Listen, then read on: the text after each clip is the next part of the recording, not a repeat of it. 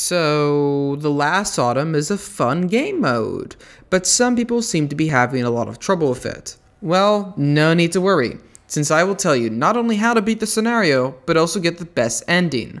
An ending with no deaths, no severe policies, and all upgrades to the generator. This is how you manage to get the I'll Be Home by Christmas achievement and the bonus Pater Familias achievement in Frostpunk. Before I start going over my strategy and build, it's probably best that I quickly summarize what makes the Last Autumn scenario special. As you may know, the Last Autumn is a game mode where you play as the supervisor of a new construction site, tasked with building a generator, just like the ones you use in the base game. Building this generator will take a lot of time, resources, effort, and it doesn't help that your higher-ups also expect you to be able to finish different parts of the generator by certain deadlines. Meaning that if you don't manage to build it fast enough, your game will end quickly. But building a generator is complicated. Each step in the construction process requires special parts that need to be made in special facilities, and those parts are made from raw resources like wood, iron, and coal. Unlike the base game though, you can't just start mining iron or coal out of the ground, and there are no spots to place any wall drills. This means you can only import these resources from shipyards that you construct, with an exception being wood, since you can cut down nearby trees with sawmills. There are two key issues with important resources though. First of all, you can only build at most 4 docks. Second of all, those docks can only bring the resources to you. You still need to collect them to put them in your stockpile. You can do this by hand or place a nearby gathering posts, but if you want to be efficient about it, you'll want to have a reloader station. However, these reloader stations require steam cores to operate. Which brings us to another major difference about the scenario. You can actually import not only steam cores, but workers and engineers, but you can only import so much at a certain time, and each different resource costs more to import, with steam cores being the most expensive.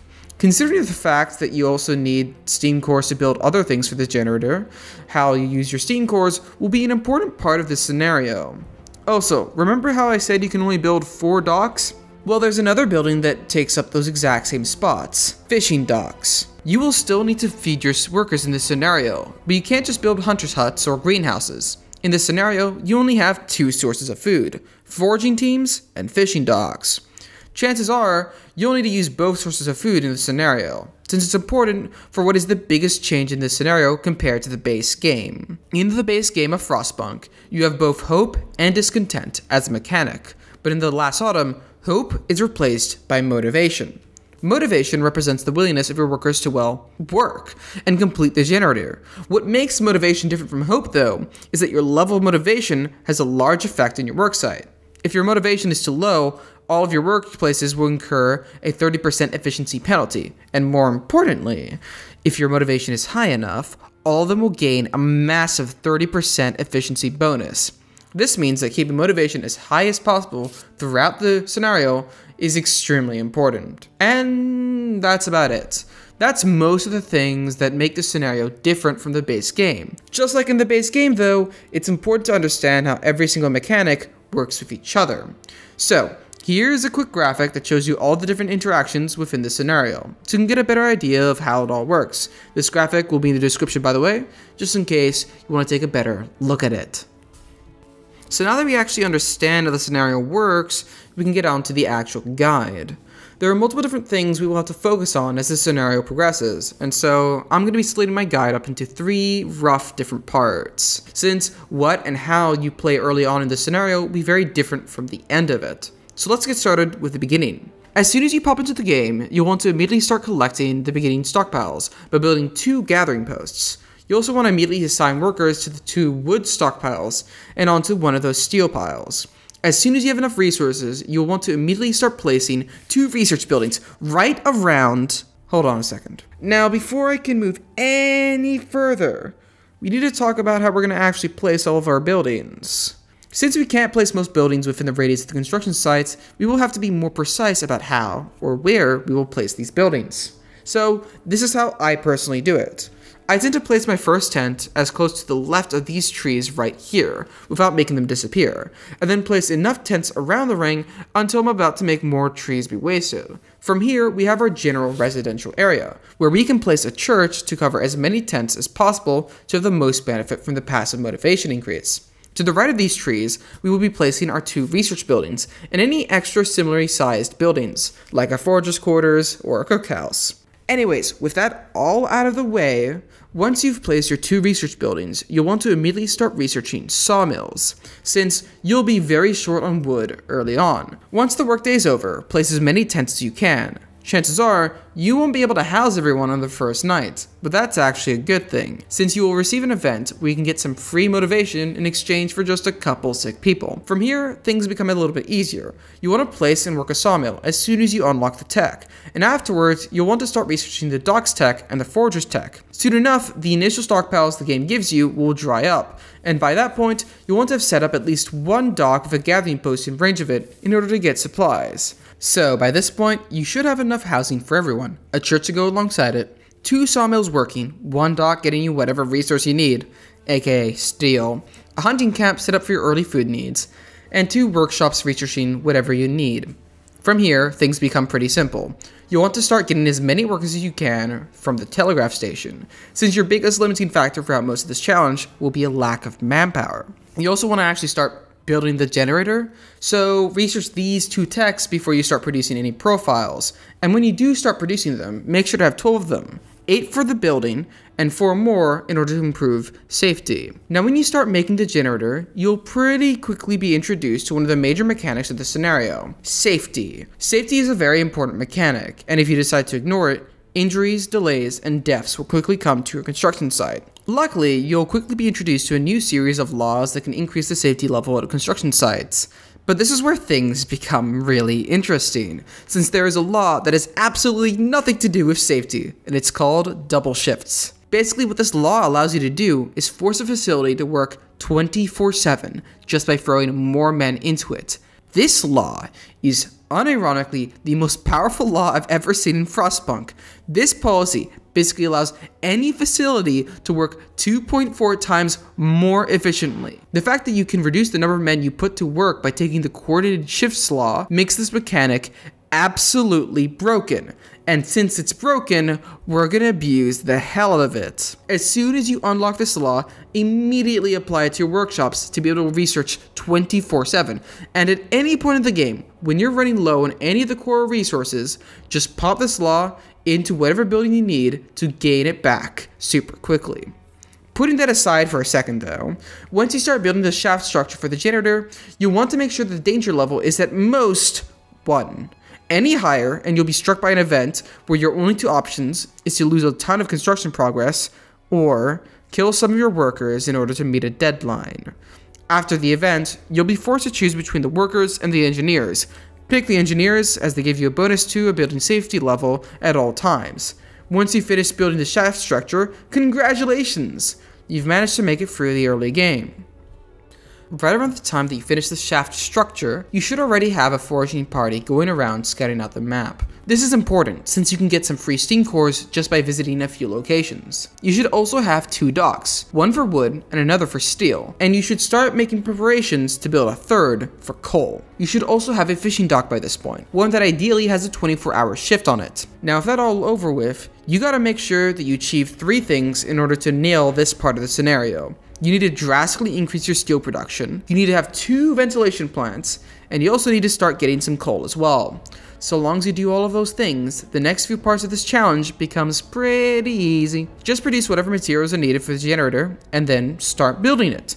When you start building the tower pumps, make sure to produce an extra 5 steam exchangers in order to improve the work safety level by 1. Speaking of safety, from now on, whenever you build the tower pumps at the core, you'll want to make sure that you always have 0 danger in order to get the best events from the inevitable workplace accidents. It's around this time that you'll get an event about another site having some problems, which will allow you to get 50 workers for free, and I would recommend accepting them into your construction site, since you will have a lot of manpower issues around about now, and those 50 workers are just the perfect number that can help out when it comes to those issues. Once you finish the core though, scenario, you won't actually have too much to worry about. You will no longer have to deal with toxic fumes, and you'll no longer get any special accident events, meaning that you'll no longer have to deal with having to keep safety levels as high as you used to.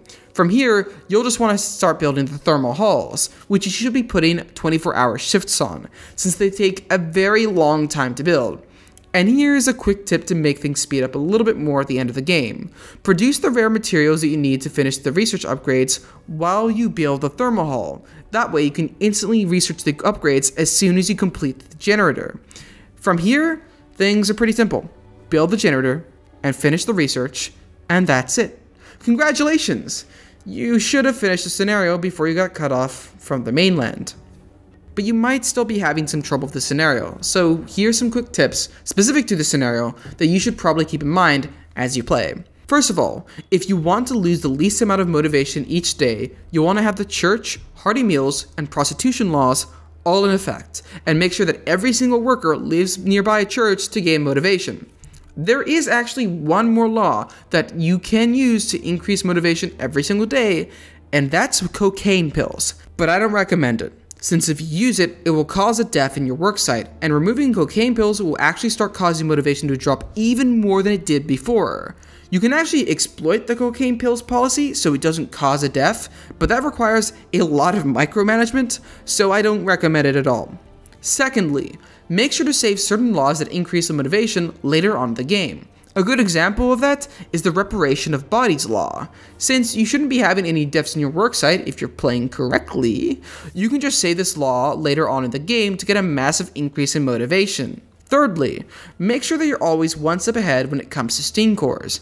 You'll need it in 2 out of 3 of your manufacturing plants, and you'll need it for ventilation plants and reloader stations. So, you'll need to send out a forging team early on to get enough steam cores, and remember to import a steam core every once in a while if you don't want to get delayed. Fourthly, make sure you actively check the progress and deadlines you have with the generator. It's a good indication of how well you're doing in the game. Ideally, you would always be 4 days ahead of time, but generally speaking, being only 2 days ahead of time is still okay. If you find yourself starting to fall behind the deadlines, your run is probably screwed and you'll probably want to restart entirely. Fifthly, and finally, just like any other scenario, always keep 2 things in mind. Always keep expanding, and always have your main goal in mind. So long as you follow all these tips, you should probably have an easier time when it comes to the last autumn. So there you go.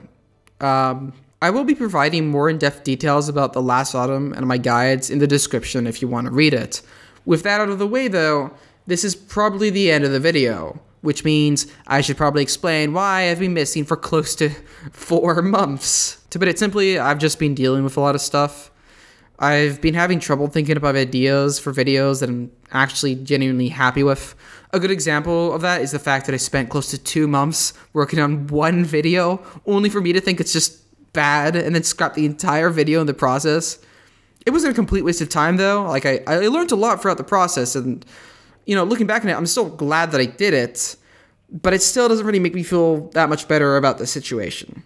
I've also been editing for other people recently, which also cuts into the amount of time I can dedicate to this YouTube channel. So yeah, I just haven't had enough time to make videos recently. But I do plan to release more videos in the future. Although this is probably my last video on Frostpunk until they release the second game.